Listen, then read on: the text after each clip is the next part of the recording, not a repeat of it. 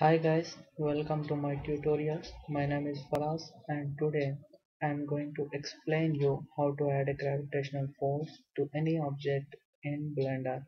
Now you can see the cube here. What you have to do is just pull this cube a bit up and add a plane here. Add mesh plane and scale this plane by pressing S.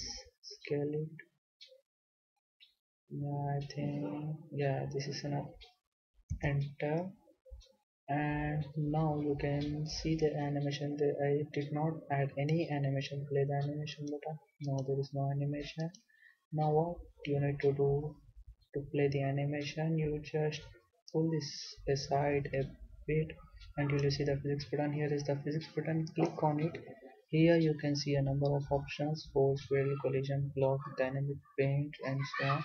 Click on the rigid body, and by selecting this surface plane, make this plane as a passive one, and by selecting the cube rigid body, make this as a active one.